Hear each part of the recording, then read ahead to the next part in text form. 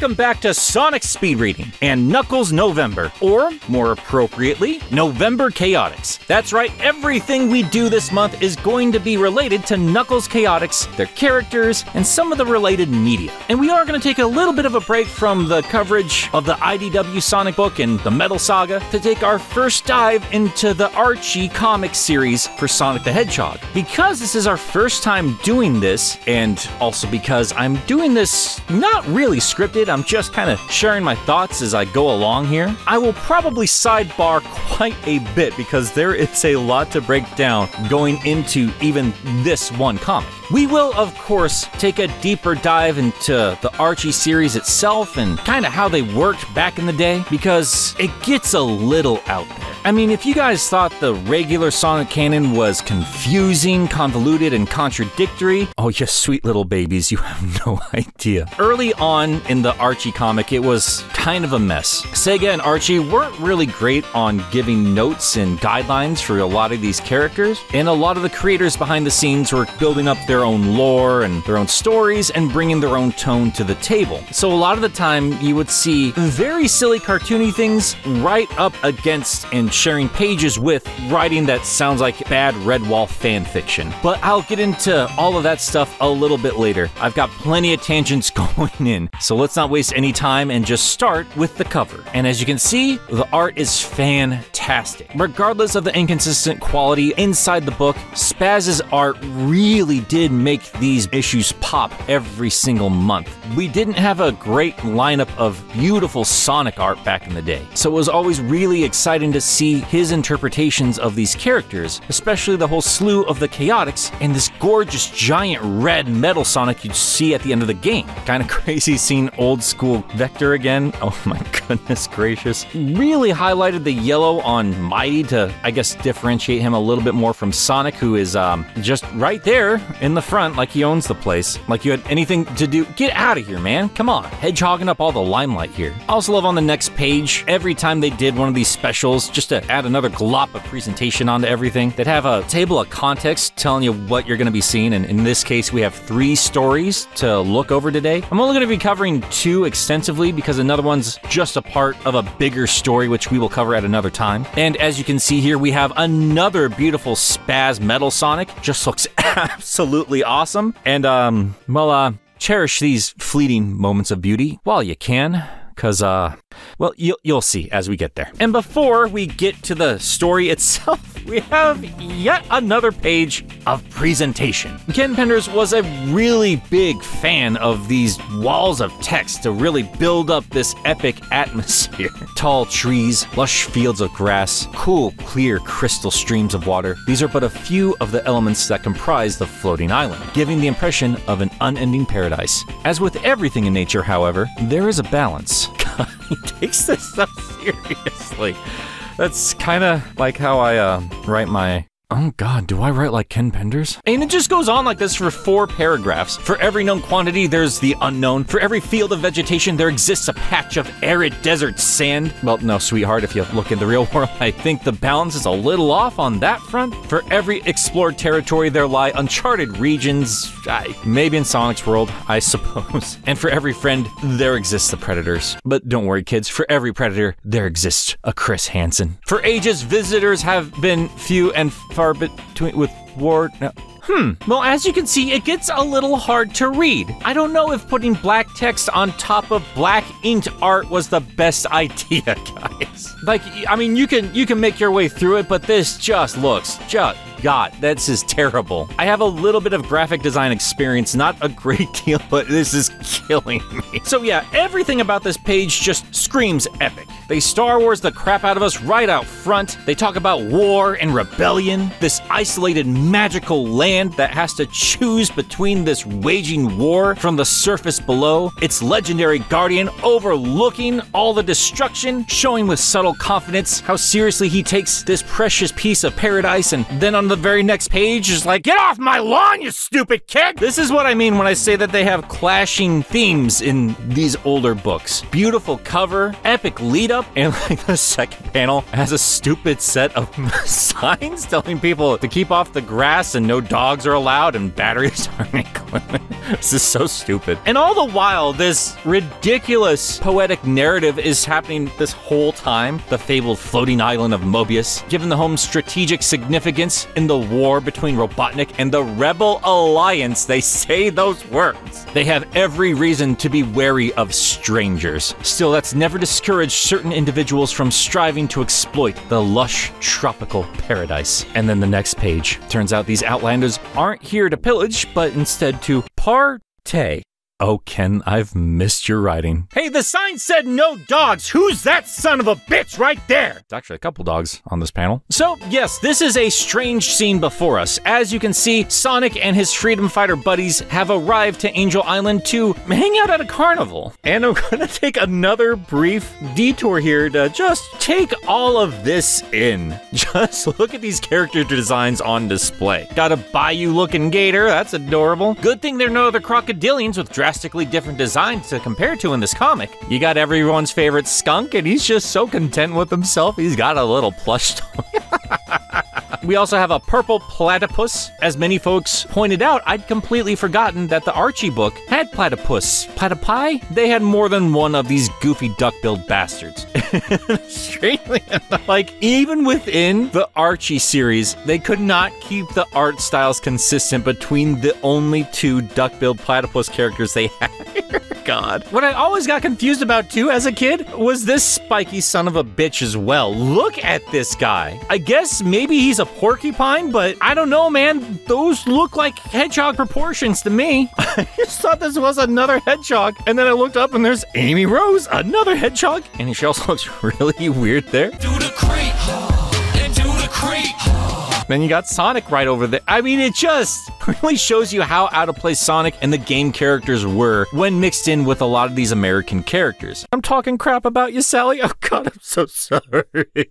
Actually, speaking of Sally, we have another weird inconsistency here. You see, the Chaotix comic was the first for a lot of things, one of which was Knuckles' interaction with the rest of the Freedom Fighters outside of Sonic and Tails. This is the first time in the publication where we've seen Knuckles around the rest of them, and they do not seem to interact with each other whatsoever. They clearly know of each other's presence. And what's weird about that is Sally's right there, but as we would find out later in the comic book, she has a long history with Knuckles. Like, this is the first time they've seen each other in a very long time, and they just don't even make a thing about it. This is what I'm talking about when I mean inconsistent canon in the Archie book. They would build this stuff up as the book progressed, and I would assume that the relationship between Knuckles and Sally wasn't quite ready to go by the time they had to get this book out. So yes, the Freedom Fighters show up to the floating island, which is what it's currently named at this time. I will get into it, I promise. And there's a whole carnival here, and if you've been reading the book up to this point, this is a very strange sight to see. While Sonic and his buddies seem really impressed, we can see Knuckles gliding in, and he does not look too pleased whatsoever. Sonic points out that all of these folks are actually Freedom Fighters. These are all people he's worked with before. So it tells us in this one image that none of these people are supposed to be here. Even that precious little turtle boy. Oh, yay. They got a turtle. I love turtles. So Knuckles drops down in front of Sonic, letting him know that this wasn't his idea. Get your American fan art characters off my island. Blah. Look, I know some of you take offense when I make fun of the American characters, but I did spend 45 minutes in another video talking about how great Sally is. I've spent my time in this franchise. I've earned my jokes. Don't lump me in with your pals, Sonic. I'm no freedom fighter. Wasn't his idea, and Sonic's like, big surprise, knothead. You hate company more than I hate stop signs. Look, this story is about to get real stupid real quick, but man, I love the rivalry between these two characters. It is the best in the Archie comic. No comparison. It is so funny, it is so childish, and it's so immature, and it fits with these two characters beautifully. And I love the trash talk. Oh man, regardless of anything else, I really missed this. And again, I apologize for yet another tangent. Before we meet this next character, I do need to let you know about this version of Knuckles. As you probably know him from the games and most of the rest of other Sonic media, Knuckles is the guardian of the Master Emerald, which resides on Angel Island. Being the guardian of the Emerald basically means he's the guardian of the entire island, but his central focus is that Emerald. And the games give you the impression that he doesn't have a whole lot of friends. He really doesn't speak with people. For all we know, there probably isn't other sentient life for him to interact with. They keep expressing that he's the last of his species, really pushing that isolation. That's why he is how he is. And while they still bring that up plenty in the Archie book, and he's still a crabby xenophobic son of a bitch, he doesn't have a Master Emerald in this story, at least not yet. They call him the guardian of the floating island. He's in charge of the whole thing. That's his whole focus. And there are other sentient animals on this island. So he's more like an overprotective sheriff than anything else in this particular version of the Sonic story. So while he's not a fan of visitors, he does share the island with other creatures, one of which being Renfield T. Rodent, the proprietor of this amusement park. He is the one who has invited all of the freedom fighters. And yes, he does look a little bit skeezy and untrustworthy. He invites Sonic and his friends to start things off with the Hall of Mirrors. Sonic's like, yeah, sure, why not? I see no problem with this, giant rat man. So all the freedom fighters go into the Hall of Mirrors. What I love about this is not the stupid little mirror reflections. What I love is that Knuckles is still there. He's just like, screw you and your friend, Sonic. I'm just gonna hang out with you guys. Oh, that's okay. Let's take a second on this page. Like any good mirror trope, this does reflect insecurities and complexes of some characters, and they do that with each freedom fighter. Rotary here shown to have a big head because he's a smart boy and he's real proud of that. They show Tails way taller than he is currently because he wasn't known as the smarty boy around this time in the Archie series. He was just the kid brother, so yeah, his fantasy is to grow up big and tall like his hero Sonic. You get Antoine, who's known as a coward, to have this big puffed out chest so he can look brave and strong. You got Sally worried that she's gonna get fat because she's a girl and we don't like— oh no! Girls don't like fat, not fatty boom boom, no! That's real embarrassing for the character. And then you got Bunny, the only character who does not have a speech bubble. She's just standing silently with a soft grin on her face. It's just kind of creepy. Sonic thinks something is suspicious, and yes, it is. Your friend Bunny is being a real creeper. She's Blair Witching the lot of you. Knuckles, too, looks suspicious. Or maybe he's just trying to hold in a fart.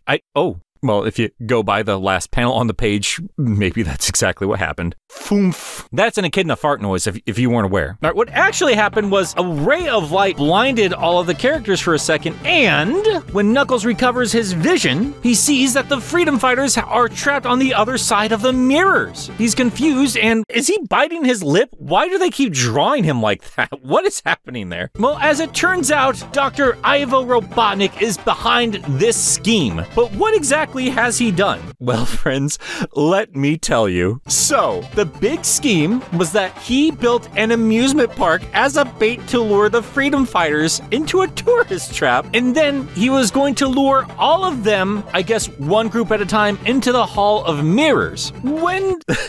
God, this is so stupid. When they're hit with the rays of energy in the Hall of Mirrors, they would be transported into this mirror dimension, a shadow of their former selves. And at the same time, God, instead of having that happen to Knuckles as well, if this wasn't stupid enough, it also transforms him so he no longer has spiky knuckles or long dreadlocks. So he can't do his punchy punches or his glidey glides. We're not going to explain how any of this is possible or Robotnik's terrifying hold on this entire situation. Like, he could roboticize all of them, he could murder all of them, these lifelong enemies, and they're gone in a snap. And for some reason, instead of focusing on Sonic, he instead decides to pick on Knuckles. His reasoning being, there needs to be witnesses to see him triumph over his enemies. So he just lets him go. He's neutered the boy, his fisties aren't as big, and he's got a haircut, so I guess he's no longer a threat. God, man. These books are so dumb, and I love it. So Knuckles goes running off, and he's left pondering the situation. He's not sure what to do, and while he does like not having anybody to deal with, he understands that Robotnik is a big, scary deal. He's run into him a few times up to this point, and he's got to do something about it. But he just has regular old mittens now. He can't do nothing about it. What's a boy to do? What's a big, bad red boy gonna do? But suddenly, something zips on by, and look at that. It's a honeybee? Is Knuckles in a Cheerios commercial? No, it's a Charmy bee. First thing Knuckles asks is, why weren't you at the park with everybody else? And the bee says, I'm not everyone, that's why. He's gathering pollen, I guess. He doesn't care. An insect doesn't care about a bunch of bright lights. Okay.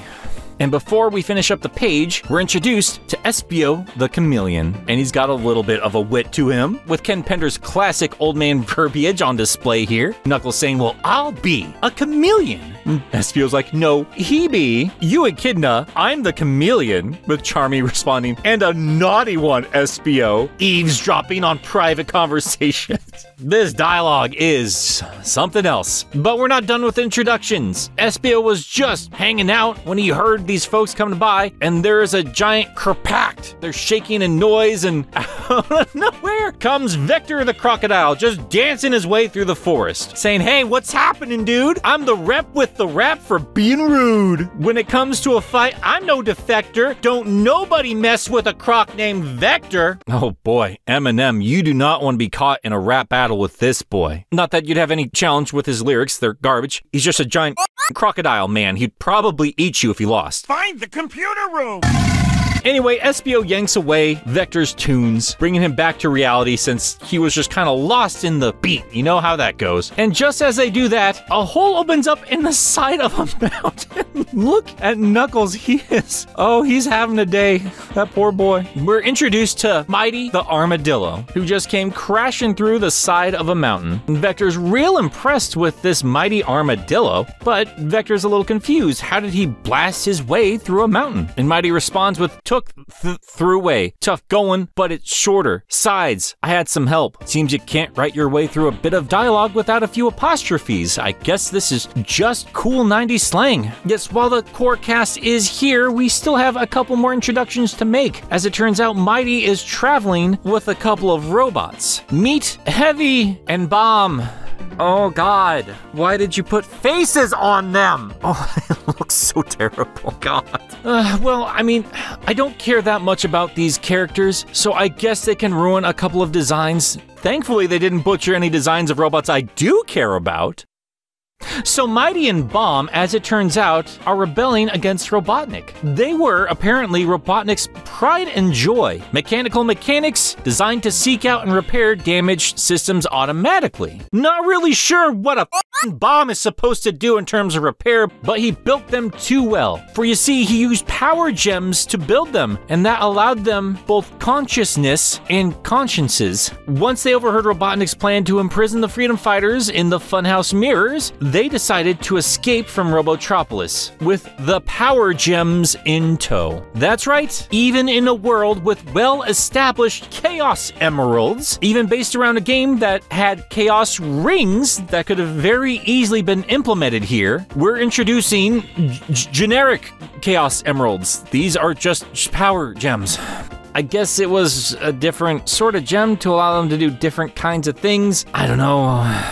It's fine, just the Chaos Rings were there, man. Anyway, we cut back to Robotnik, reveling in his victory over Sonic with Renfield Ratfink, whatever his name is. Anyway, they're having a jolly old time until they get an alert. All the rides from the amusement park have reactivated. But how? And by whom? Renfield says it's probably that pesky echidna. Knew it was probably a mistake too, then cut off by Robotnik. You blithering idiot! Don't you comprehend the significance of these events? Each of those rides were reactivated by a separate switch, which means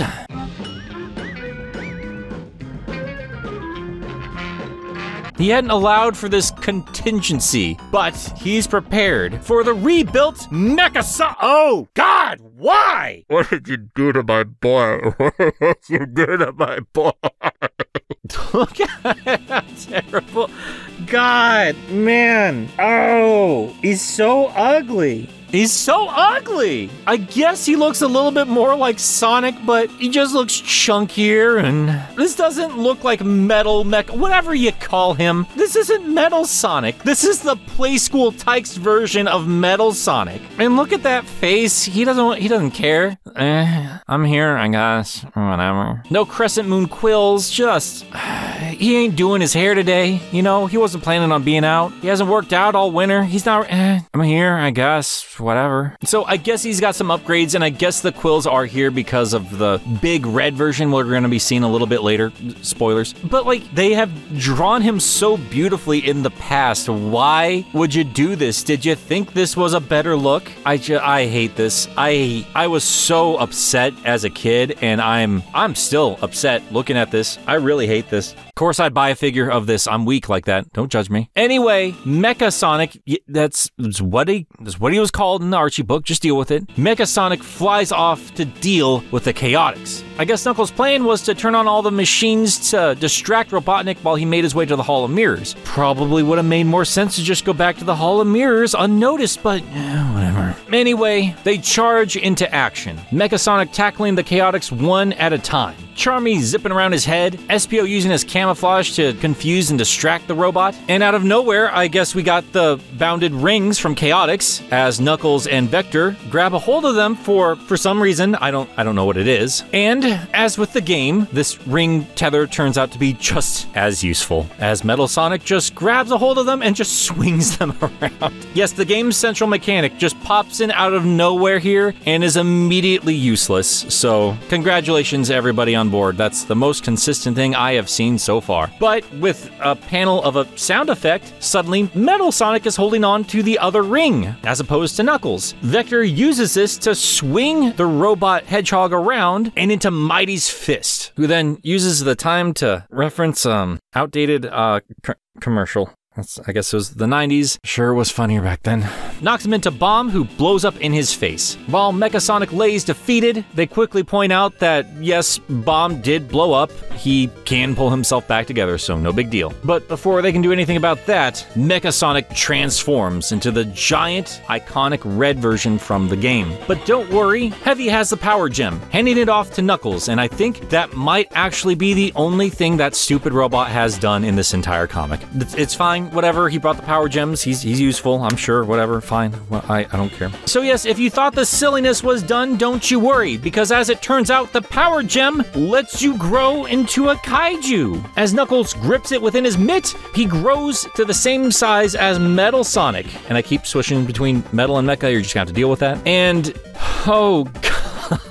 Knuckles looks ridiculous. Anyways, yes, this is quite the departure from the game. Now we have just a big, goofy, dumb fight happening. But actually, now that I think about it, growing and shrinking powers were a part of Knuckles Chaotix, so this is probably a reference to that. Good job, guys. Don't know how I didn't catch that as a kid. And Robotnik points out that it could be a real problem if the fight heads over to the Hall of Mirrors, because if they break the Hall of Mirrors, it will free the Freedom Fighters and release the energies, allowing Knuckles to return to his normal long dreads and punchy bits. With Knuckles' powers and abilities returning to him, with one swift, decisive swing, he takes out Metal Sonic, and with that, saves the day. The Freedom Fighters chase after Robotnik, but he runs off into a rocket with Renfield. But Robotnik gives Renfield the boot and takes off to fight another day. And Renfield, well, they just mousetrapped the poor bastard. You know, reflecting on it, I kind of forgot that Robotnik, or Eggman, having an animal sidekick only for him to screw over later is kind of a staple of Sonic storytelling. And later on, as things are being cleaned up and Renfield's taken off by... Is that a Muppet? Is that a reference to anything? What is that? We finally caught you, you son of a bitch. They're gonna lock you up and throw away the key. You're never seeing the sun again.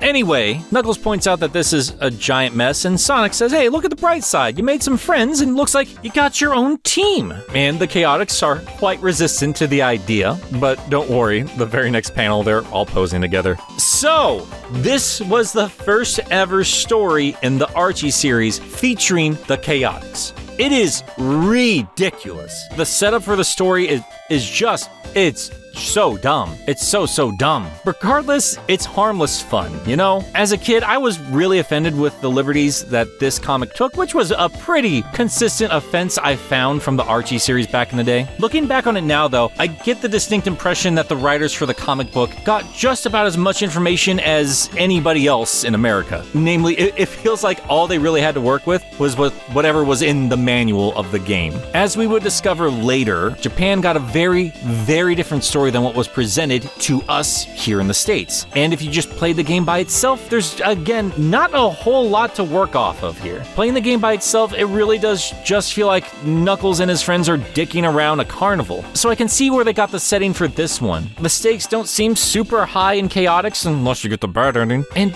while the story was stupid, it was really just here to introduce you to these characters. And while there isn't a whole lot of character we can really build off of from the games, we start seeing hints of what these characters would be in this rendition of the canon. Despite the ups and downs in terms of quality, these became beloved characters for Archie fans. While Heroes would establish a new modern take on the characters and leave a couple of them out, it was weird for a lot of us fans back in the day to see Knuckles not have any kind of reaction to his Chaotix buddies, because that's how we saw these characters. They were just here and gone for this obscure game that nobody actually cared about, but vendors would use these as Knuckles' supporting crew for quite a while and built quite the narrative thanks to these guys. And as silly as this story was, the next one, it's just kind of precious. It's a nothing story with another hint at the larger Knuckles narrative, but all it really is just a game of tag with the Chaotix. And again, not totally established yet. We still get some idea of what these characters would be like. Charmy is playful and free-spirited. Mighty is strong, confident, and protective. Vector is one groovy gator, as we see Charmy tag Mighty, who then aggressively tags the crocodile. Or gator, I don't remember anymore. Crocodile, definitely crocodile. Keep getting that screwed up. And as the three are playing around, Mighty takes it a little too seriously and takes down a tree. And while he's avoiding said tree, he trips over something invisible. Yeah, this is how SPO is introduced in all three stories in this one comic book. He's invisible and then he's not. Aang's a little bit ticked off because he was just sleeping. And oh yes, that's SPO's personality, the little we can gather from this one comic. The boy likes his quiet time, he likes his solitude, and yet miraculously, all five of these characters seem to have the exact same sense of humor as you'd find in one particular writer. Don't mean to bag on Ken too much. He didn't have a whole lot to work with. Anyway, yeah, SPO's a little bit cranky. Vector comes to support him, only to tell him, tag, you're it. This is where SPO runs into that mysterious character Archimedes, which we'll get into a different time. But the story circles back around as SPO tags Charmy. And it's just a cute little story showing these characters interact in this nothing tale. There's no stakes involved. It's just them dicking around while they're bored. And I love it. It just quickly establishes that these are all tight friends. The final story is all Ken all the time, as we can see with his iconic art style. All right, look, we're not going to spend a whole lot of time here. I want to talk about this book when we get to this particular narrative, but I just quickly have to point out this scene here where Knuckles just shows up, runs to the Chaotix and says, hey, get down, there's stuff happening. There's explosions, and Knuckles gets up and is like, everybody all right? Sing out, you heroes! What is that line? Sing out, heroes! Jesus Christ, Ken, where do you come up with this dialogue, man? Yeah, so this particular narrative just has Knuckles running into the Chaotix while he's running away from a mysterious enemy. By the end of it, the Chaotix have gone missing. Again, though, we will get into detail when we have more time to talk about the overall story. Pender's always had a continuous side story going on for Knuckles. This particular chapter just establishes that this has happened sometime in the future from whenever we first started this story, and the Chaotix have been involved for a minute now. Knuckles knows who they are. But yeah, that is it for Knuckles Chaotix. The book quickly establishes all of these characters, starts to dig into some personality quirks for each one of them, and without wasting any time, by the end of the book, thanks to Pender's last story here, we understand that Knuckles is their leader. That's how this was interpreted to a lot of kids back in the day. I know that's not the case over in Japan, and certainly not the case later on when we got the detective agency, but this was the crew as we knew them. And,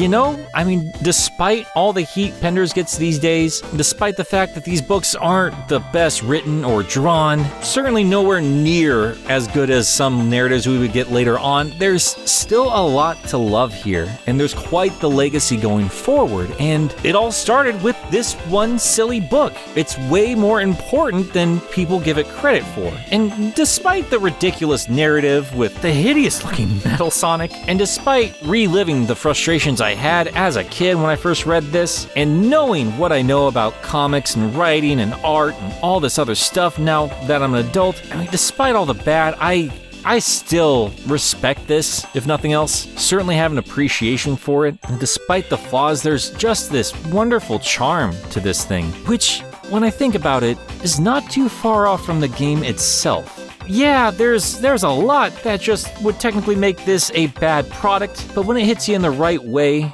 it sticks with you. And despite knowing better, you can't help but smile. But there's still a whole lot for us to talk about. I really want to go check out the Fleetway rendition of these characters, and we still have to talk about the game itself. And I'm very, very excited to get into all that, into the individual characters, and into a whole lot of other things. So stick around, folks, because this is just the beginning of November Chaotix. But for now, this is where we come to a close. Sing out, Sonic Heroes. I don't know.